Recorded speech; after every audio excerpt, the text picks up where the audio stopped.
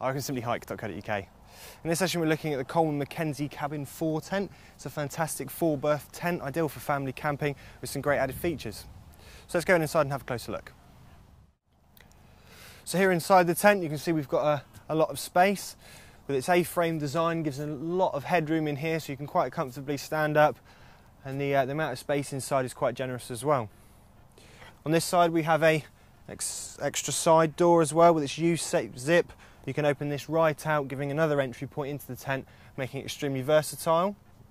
We have a vent section at the top as well with a mosquito net, allow a lot of air to circulate inside the tent, making it nice and comfortable, and also again making it very versatile.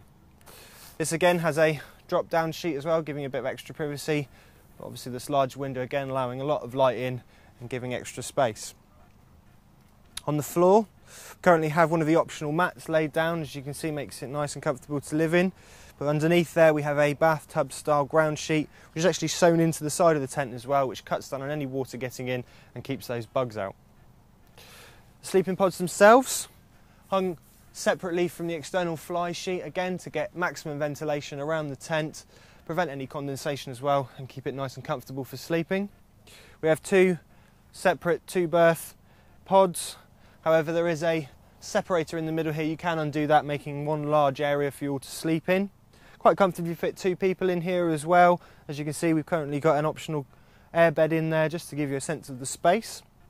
Towards the back of these pods we have nice large zipped vents as well. You can open these right out. That then goes onto an external vent on the outside of the tent, which you can open right out as well, again allowing a lot of air to circulate inside here, making it nice and comfortable and really cutting down on the internal condensation.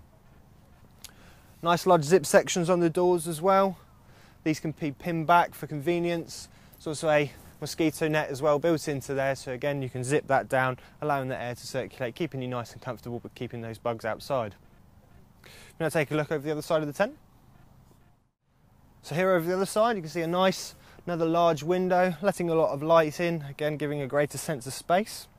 This particular window has Coleman's auto roll window blind on it, so you can zip these up, giving you a nice bit of privacy.